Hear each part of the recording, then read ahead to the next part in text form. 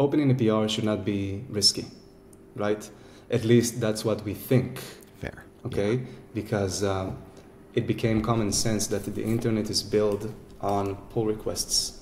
And it's sort of the core concept of a PR, right? Is like, I'm giving you this for you to review.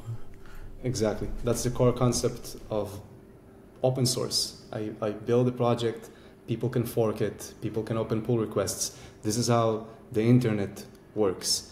So it became common sense that pull request is not harmful. So when I told people, hey guys, I hacked this repository just by opening a pull request, the first reaction was, what? How? How is that possible? And it's understandable to think, how is that possible? Because we became too familiar with the idea that this is how it works and it's safe.